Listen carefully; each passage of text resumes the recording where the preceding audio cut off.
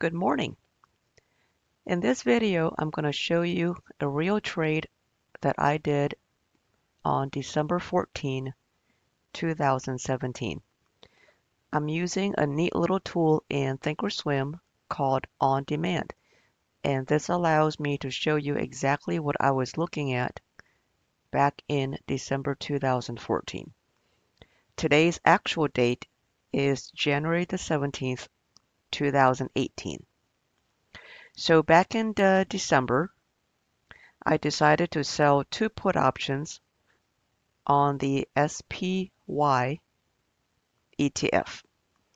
And with the SPY trading at around 266, I decided to sell two puts that were about $6 out of the money and giving myself between 30 and 45 days left until expiration.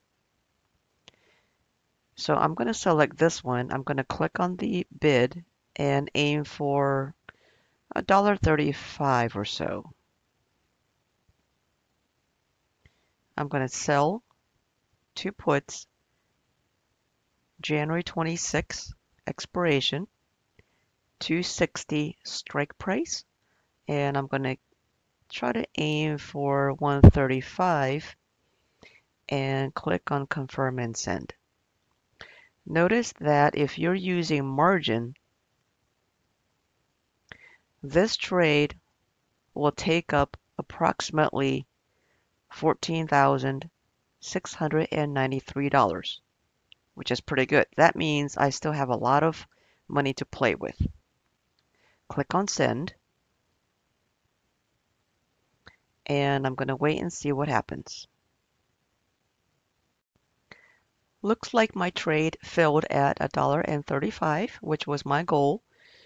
And since I have two contracts, my maximum profit is 1.35 times 2 times 100. That equals $270.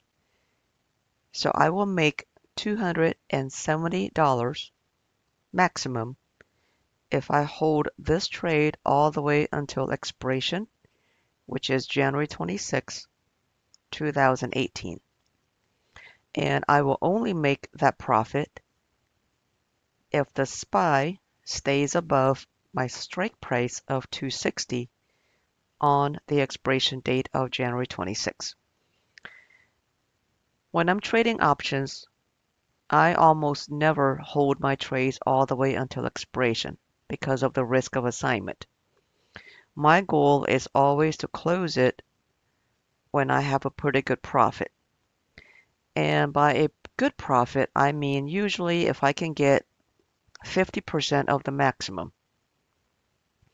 So if my maximum is 270, half of that would be around $135 or so.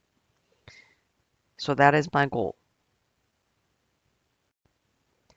About 2 weeks later, on January the 2nd, 2018, we can see that the spiders are up about $1.05.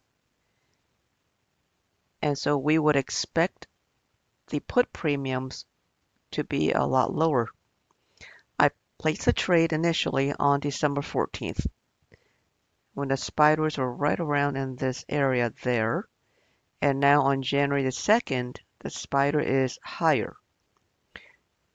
So with about 2 weeks of time decay and the spiders rising, my put premiums are now lower than they were when I placed the trade. So notice that my profit is about $143. I mentioned earlier that my goal is to close a trade when I've achieved 50% of max profit. So it looks like I've achieved this in about 2 weeks. And I'm going to buy this back at 63 cents. That's my goal. Buy it back at 63 cents. Or 64 cents. Okay, so I click on the trade. Right-click on the mouse, select Create Closing Order, and I'm going to buy back my put options at the mid price of 64 cents. Buy to close. Once I close this trade, I am done, and the profits are mine to keep. Confirm and send.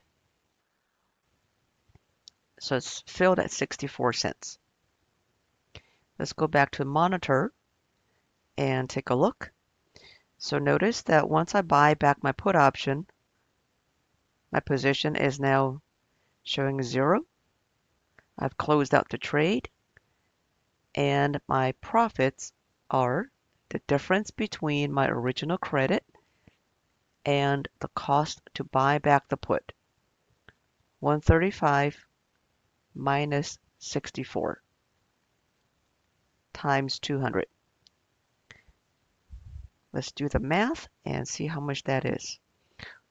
1.35 minus 0.64 is 71 cents. I had 2 contracts, so times 2 times 100.